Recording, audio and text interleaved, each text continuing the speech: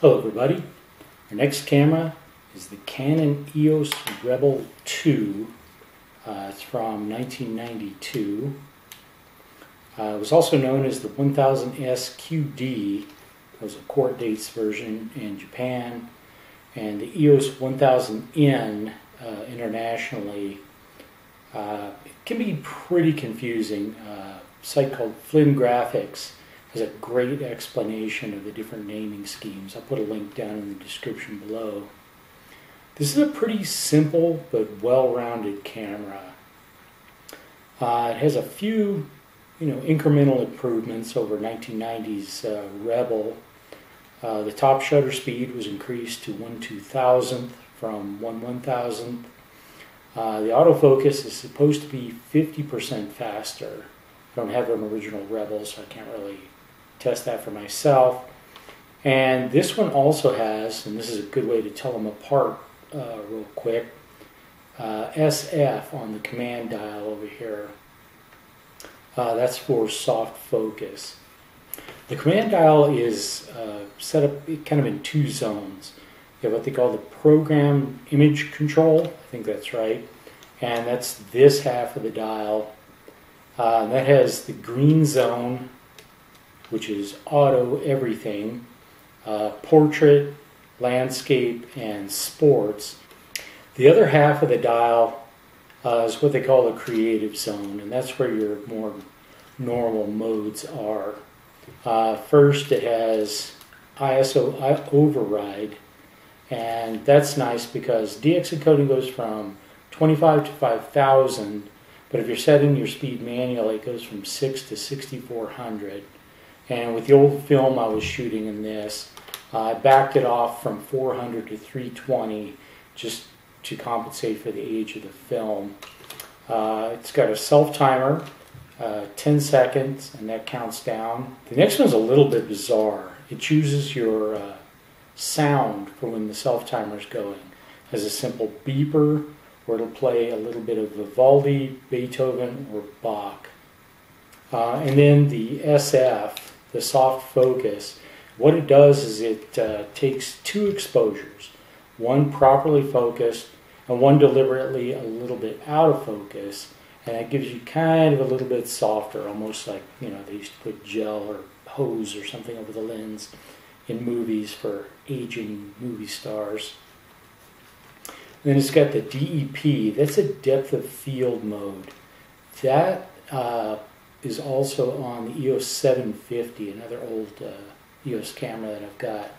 And when you're in that mode, you select what you want the nearest to be in focus, and you half press, and then you get DEP 1, and then you half press again.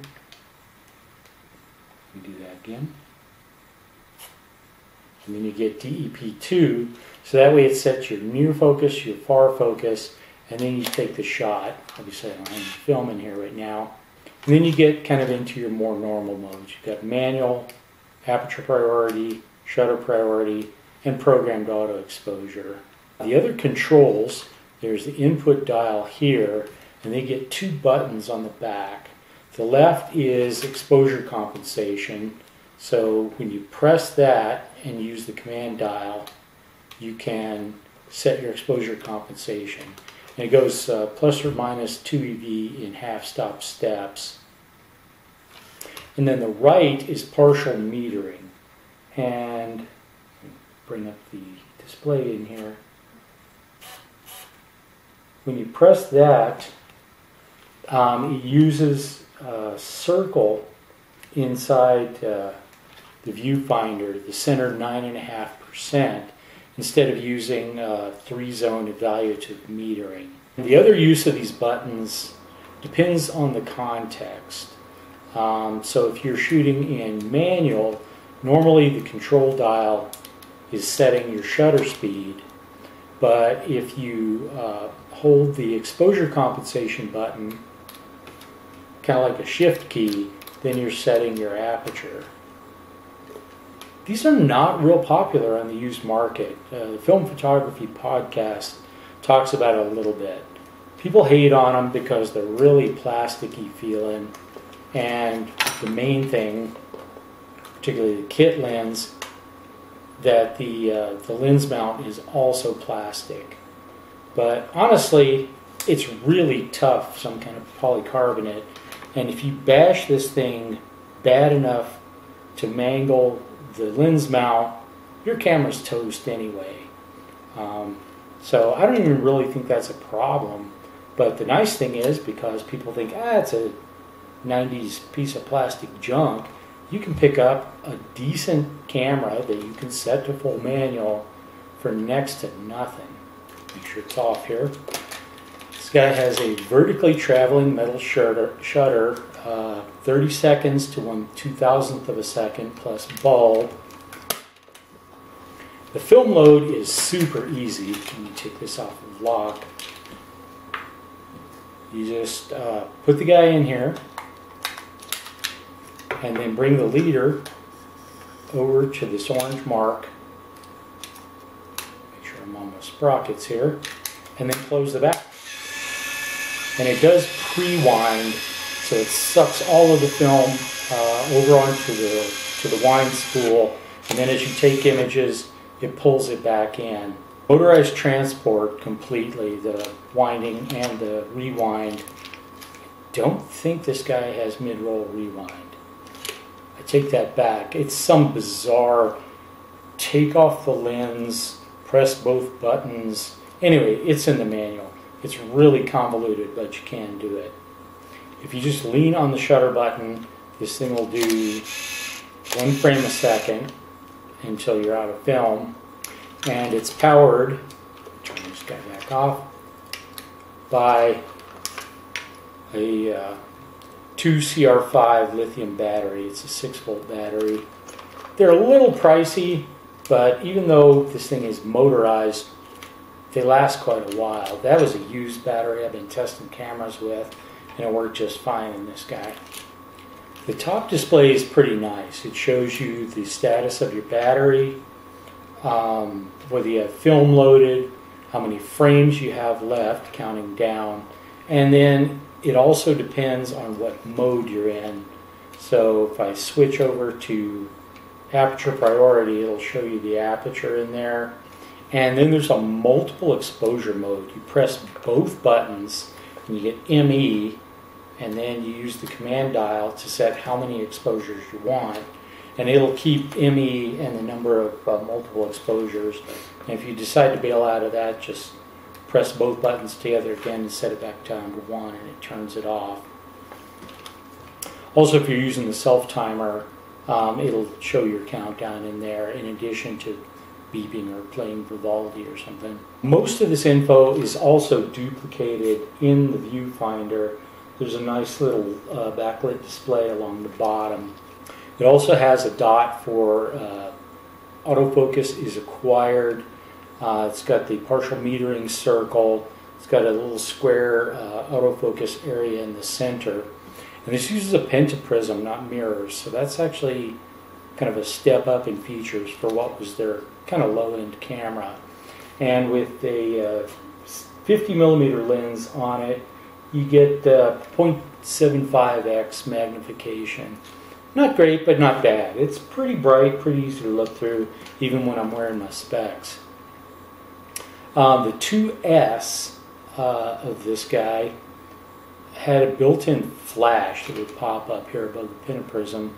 It was guide number 14, that's in meters at ISO 100. This one doesn't have the flash, so I dug out an old 200E. They do mate, they mentioned this in the manual for this camera. They weren't the same purchase. And I've got the rubber band on it because the battery door is broken. Take batteries out of things when you put them away.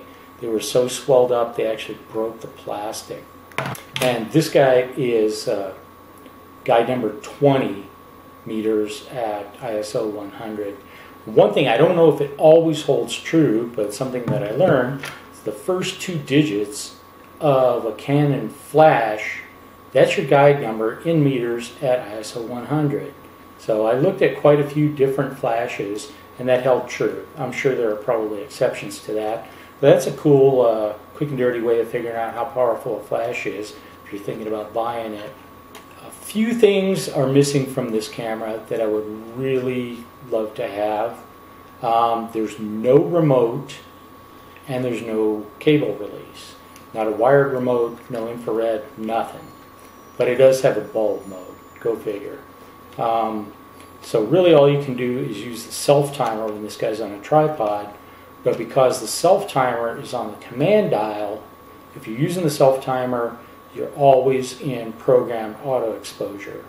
And I ran into some problems with that trying to take pictures of the moon. The other thing, I always love a spot meter. It's not that unusual that for a camera not to have that. And it doesn't have mirror lockup. Even when you do the self-timer, it's not locking up the mirror. It's flipping it up at the time that it trips the shutter. I shot most of this half roll that I shot using this kit lens that I got with it. It's a 35 to 80 f4 at brightest, at widest at 35 millimeters, and f5.6 when you're at 80. And they also vary how far they stop down.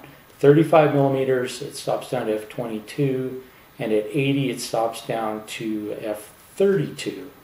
It's 8 elements and 8 groups. It's not great, but it's an okay walking around lens. Close focus is about 1/3 of a meter. I think, what was that, 1.2 feet. So I've really enjoyed shooting with this. I got it for next to nothing. The strap didn't come with it, but the lens did. I had the flash, so that was pretty nice kit that I scored for really cheap. The moon shot, I used an old Sigma 70 to 300 plus a no name, I think it's CPC 1.7x teleconverter. It's nice to be able to use those because my 60D is really fussy about some of the old equipment. Every now and then with that Sigma it'll give you know, a lens error, and autofocus, well, it's probably true on this guy too, really does not work that well with small f-stops, and particularly losing more light with a teleconverter. So I'm not sure what I'm going to do with this guy. It's nice and clean, it works well, but I've got to start thinning the herd. But I will see you then.